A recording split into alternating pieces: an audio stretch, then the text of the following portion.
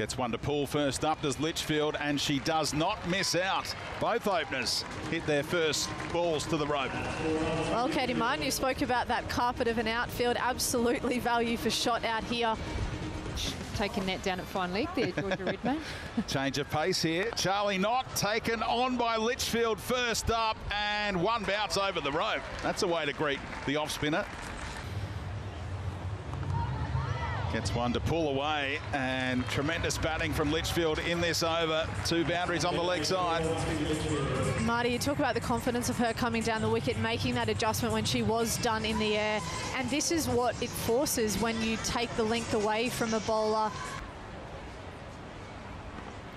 Tossed up this time. Litchfield watches, and just inside the rope, over mid-on again, who's up inside the circle. And tremendous batting here from the teenager. Yeah, brilliant batting. She's putting the pressure back on Charlie Knott. Again, using her feet, saw it up, stood nice and tall and was able to access that, and that was very, very close to getting the first 6. Another Indian superstar on the rise. Look at that from Litchfield. It's breathtaking batting here in the power play.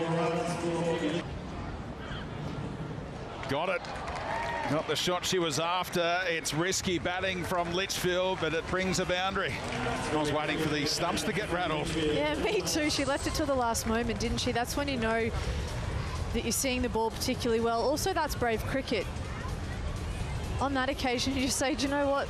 That's pretty well played, and actually that's a win to the bowler. She's had to dramatically change what she's doing because she's not getting the line or the length that she's seeking from Hancock, and she's had to do something different. So credit to Litchfield there for making that adjustment, and Nick Hancock shouldn't be too unhappy with that. I just wonder, Curbs, if they could actually look at some variations. Goes after that one, holds her shape. Litchfield hunting down another milestone here at AB Field. She's just short of a length from Vistraka, and it's just the hand speed. She's just stood on the front foot. She has absolutely whacked that in front of square.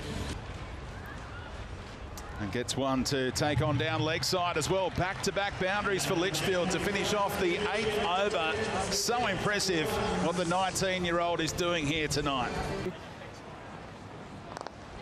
Back-to-back 50s for Phoebe Litchfield.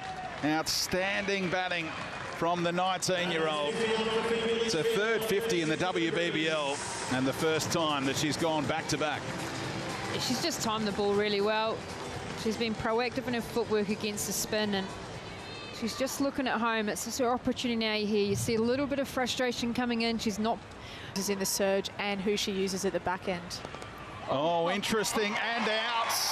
Bamboozled herself, looking for the reverse sweep, not made the adjustment, and Litchfield hit it straight to Jonathan. Gives her wicket away on 50. Jeez. Not quite sure what to say about that one, where Charlie Knott had continued to overcompensate so many times. Litchfield was on top of this battle, and just a genuine brain fade moment. Didn't have the composure to let that go or make a slightly different decision. She'll be pretty filthy with herself about that one, given how good she was looking.